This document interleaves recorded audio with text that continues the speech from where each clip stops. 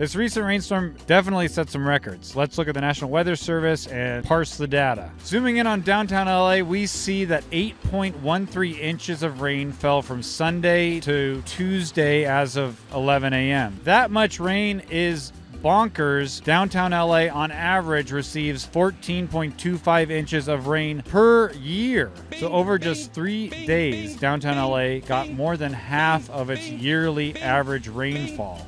More specifically, downtown LA got 2.93 inches of rain just on Monday, breaking a record that had been in place for 123 years. If we add in Sunday and look at a 2-day rainfall count, for Sunday and Monday, downtown LA got 7.03 inches. This is the third wettest consecutive 2-day total since official weather records began in 1877. That number is about an inch short of the current record. On December 31st, 1933 and January 1st, 1934, 7.9 inches of rain fell on downtown. This downpour caused the Crescenta Valley flood, which killed at least 45 people and destroyed roughly 100 homes. But jumping back to this current storm, downtown LA didn't get the most rain. We use it as a benchmark because that's where the oldest weather data set for LA exists, dating back to 1877. Looking at other places that got more rain with this current 3-day storm, we see Cogswell Dam got 13.5 inches of rain.